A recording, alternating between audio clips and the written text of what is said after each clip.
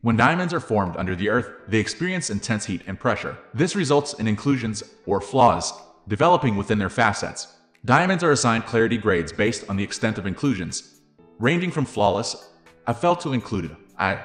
Within the included category, there are 3 grades: Ione, ITWO, and I3.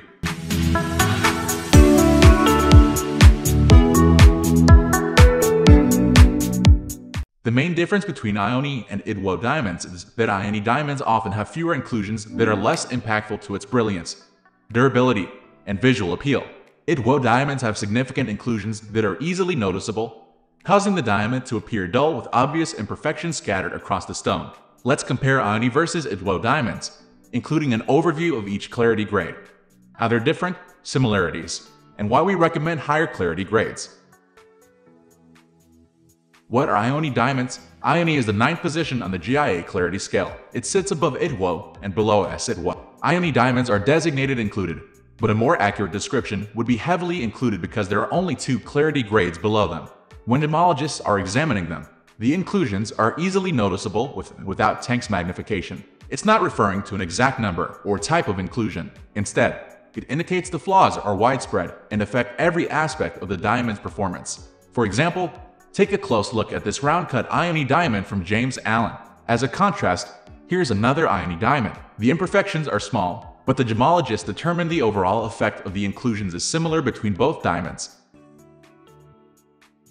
What are ITWO diamonds? ITWO is the 2nd lowest position on the clarity scale. It's 1 step above I3 and 1 below Ione. ITWO diamonds exhibit heavy inclusions. If the stone is more than 0.5 carats, they're immediately noticeable when viewed in a normal setting.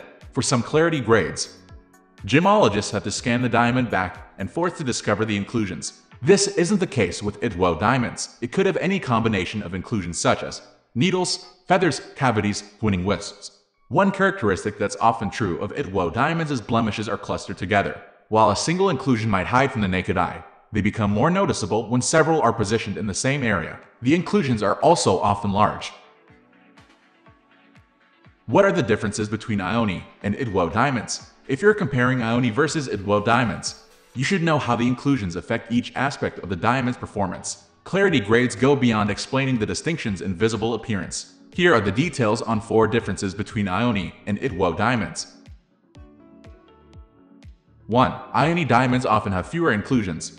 Although diamond clarity isn't an indicator of an exact number of inclusions, Ione diamonds often have fewer inclusions than ones that earn an ITWO grade. That's because if all else is equal, a higher number of inclusions is more detrimental to its quality. 2. ITWO diamonds exhibit low brilliance. Inclusions don't only result in noticeable flaws, it also impacts brilliance. ITWO diamonds exhibit lower brilliance compared to Ione clarity because inclusions distort the path through which light enters and exits facets. In a flawless diamond with a quality cut, can enter the diamond, bounce around inside, and return to the viewer. When light encounters an inclusion, it doesn't follow this ideal path. This can result in a dull diamond. 3. Ione diamonds sell for a higher price. Diamonds that earn higher clarity grades are more expensive because buyers are willing to pay a premium for fewer inclusions. Flawless diamonds are significantly more expensive than even ones graded VVS. VS, or the same idea is true when you compare diamonds within the same clarity category, like Ione and ITWO. As an example, this 1-carat ITWO diamond has a very good cut and J-colored grade.